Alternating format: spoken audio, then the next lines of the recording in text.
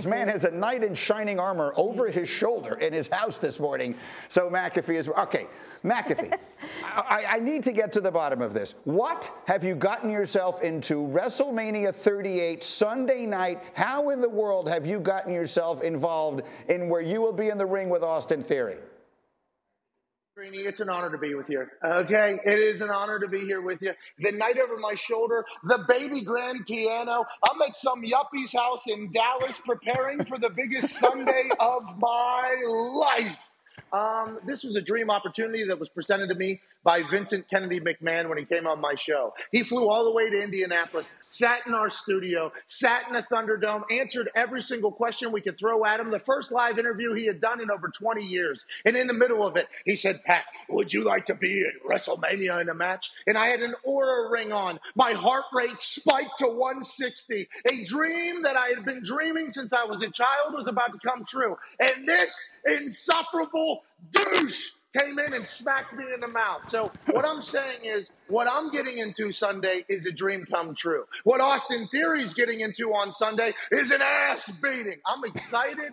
I'm pumped. I can't wait for it. In this WrestleMania, a 2-night WrestleMania, the most stupendous WrestleMania of all time. I get to commentate on part of it, which is awesome, and a dream, and I'm lucky to be there. And I get to be in the ring, something I've thought about my entire life. This might be the greatest weekend of all time. I'm just hoping that this night understands how big the occasion is.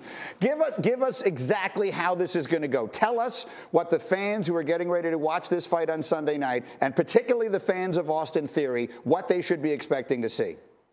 He doesn't have any, okay? So to everybody else that is hoping and wishing and praying that I will beat his ass, that is exactly what's going to happen. I don't know if you could see me, Greeny, and I know you got a stacked cast in there of Super Bowl champions and insiders that know more than any other insiders on earth, but I got a jawline all of a sudden, okay? I got some tries and buys, and I will trap any human that wants to get after it. This is the best shape I've ever been in my entire life, Greeny. I should have been working out like this when I was in the NFL. Hindsight's 50-50. Cam Newton said that, and I wish I could maybe go back in time, but I'm feeling real good, Green. This is the best I've felt. I'm getting in there. I'm trying to end it quick. If I got to kick to the head, I'll do that. But I'm excited for whatever the world throws me on Sunday. Just trying to walk out of there undefeated at WrestleMania so I can put it on my Twitter bio. That's all I'm trying to do. Now, Teddy Bruschi, I've got the Patriots legend against the Colts legend, Pat McAfee, and that's obviously a long-standing rivalry here. Bruschi, I have not had a chance to ask you. Teddy, I'm in good shape. You hear me? I mean, this is great. This is great football talk, and yeah, I love Adams and Carr to see how that is. And I don't know if Tua can use Hill the way that Mahomes did, but I just can't get over a kicker going to WrestleMania. And one of the funniest things that ever you would see on film was when a kicker would get hit, because it'd be like a garage sale, because the arms would flail and everything, and it would be like he died. So I have no clue how McAfee is going to do. Now, you hear me? Now, you had a good hit. You had a good hit. Now, I got a question for you. Is there a finishing move? What would the finishing move of a kicker be in the wrestling ring? You see that? Listen. Look at those pork chops. You can't miss them. Those little pork chops. Teddy, I know little pork chop. Excuse me. They called me the Quad Father long before anybody else got this thing with me. Okay, how's your family? All right, but also, hey, Bruschi, I'm with you. What you got?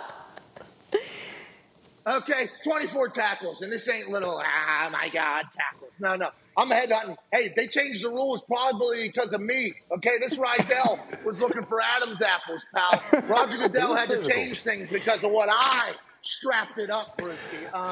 But I do agree, a NFL linebacker probably much better built to get in there. I'm walking around at 235 natural, running like 4.5, 4.6. Just so happen to have a cannon of a leg. So probably a kick. I'm going to try to kick him.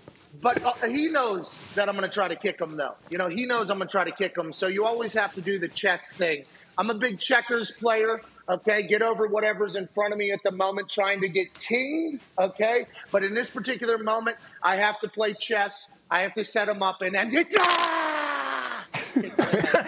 watch my film. We gotta get Hembo.